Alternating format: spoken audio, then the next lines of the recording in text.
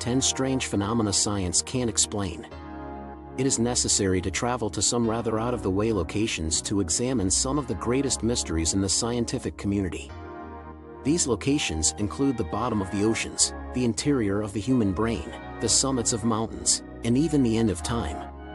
This is exactly what we've done on Unexplainable, a science podcast that Vox began in March to investigate the most significant, fascinating, and mind-boggling problems that remain unresolved in the scientific community. We set out with the intention of posing significant inquiries that motivate scientists in their line of work. These are inquiries that fill scientists with awe or a feeling of purpose, or that serve to remind them that the universe is still an extremely large and potentially fruitful place. We have compiled a list of the top 10 phenomena that have surprised us the most. Number 10. What does the vast majority of the cosmos consist of? What constitutes the cosmos is a straightforward inquiry with a perplexing lack of a satisfactory response. It has been discovered that all of the stars and all of the galaxies and all of the cosmos are not even close to being able to account for all that is out there. The vast majority of the matter that exists in the cosmos is truly invisible, cannot be touched, and has not been found yet. It's been nicknamed dark matter, and even though researchers have been looking for it for decades, they still don't know what it is. Number 9. What kind of organisms call the twilight zone of the ocean their home? When you are approximately 200 meters below the surface of the ocean, you enter what is referred to as the twilight zone. This is because the amount of sunlight that can penetrate the water decreases as you descend deeper. As the sunlight disappears almost entirely from vision, so does our understanding of these shadowy depths. Anne Lavery, an acoustician at the Woods Hole Oceanographic Institution, told Bird Pinkerton of Vox that it's almost easier to define it by what we don't know than what we do know. But this particular part of the ocean is of utmost significance. It's probable but not certain that more fish are living in the twilight zone than there are in the rest of the ocean combined.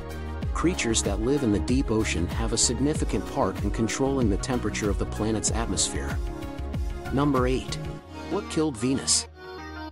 The surface of Venus, the second planet from the Sun, is best described as a hell's cape, as this is the most accurate adjective available.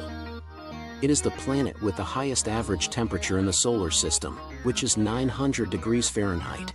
This is due in part to the fact that its atmosphere is almost entirely composed of carbon dioxide.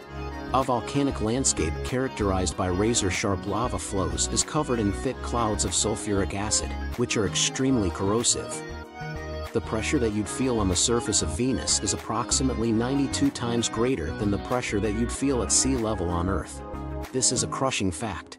But some scientists believe that Venus was once very similar to Earth and that it even had oceans of liquid water, like the ones that are necessary for the existence of life on our planet.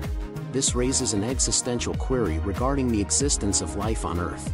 According to Robin, the real question is why are we here, and she says thus of the situation. To quote George Andrews, Number 7. What will the appearance of animals be like in the years to come? Although it is impossible to know with absolute certainty how evolution will proceed in the years to come, that does not mean that we should not attempt to do so. Reporter Mandy Nguyen posed the question to various scientists, including biologists and other specialists. What would animals look like in 1 million years? The knowledgeable individuals took the query very seriously. According to Liz Alter, a professor of evolutionary biology at California State University Monterey Bay, I do think it's a really useful and necessary activity. Nguyen was informed of this by Alter. When considering the factors that will determine the course of life on Earth in the future, we need to take into account how humans are presently altering their surrounding habitats. Number 6. What are the causes of Alzheimer's disease? After decades of research, Alzheimer's disease, a neurodegenerative condition that can lead to dementia, does not have a treatment that is considered to be very successful, nor does it have a cure. Why? To give just one example, medical professionals do not have a full comprehension of the factors that contribute to the condition. It has been widely believed for several years that Alzheimer's disease is brought on by the accumulation of substances in the brain known as amyloids, which function like plaques. Nevertheless, medications that help remove amyloids from the brain don't appear to be highly effective in preventing or treating the condition. Some academics believe that Alzheimer's researchers have been putting too much emphasis on this one idea, to the detriment of their efforts to investigate other possible causes, such as viral infections. Number 5. What makes the yellow slime that is often known as slime mold so intelligent? The creature known as slime mold is deceptively straightforward despite its extraordinary degree of complexity. In a strict sense, we can classify them as single-celled organisms. On the other hand, a large number of slime mold cells can join together to form a single massive organism that is capable of, well, thinking. It appears that slime mold can make judgments involving risk and benefit and can solve mazes. There's even evidence to suggest that slime mold is capable of telling time.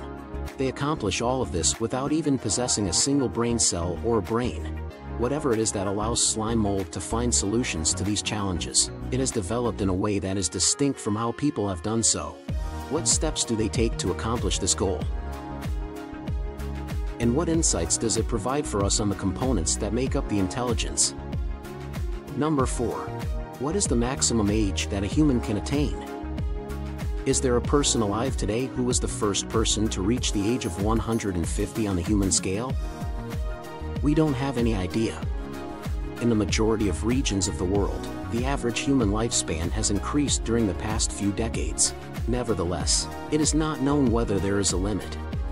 Is it possible for a human to survive into their 200th year? Likely, the science and medicine that would make anything like that doable are already in the works. Yet, if it is successful, it will pose some trouble and concerns for society to answer. Number 3.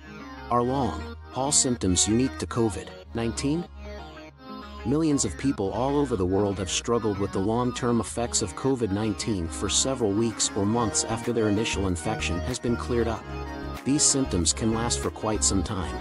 Some researchers in the field of science believe that COVID is not the only animal that exhibits these long-haul symptoms. They contend, rather, that many different kinds of viral infections can leave people with long-term symptoms, which are frequently under-recognized in medical practice. The question that needs to be answered is, what links all of these persistent symptoms together? Number 2. Why do medical professionals not have a better understanding of endometriosis?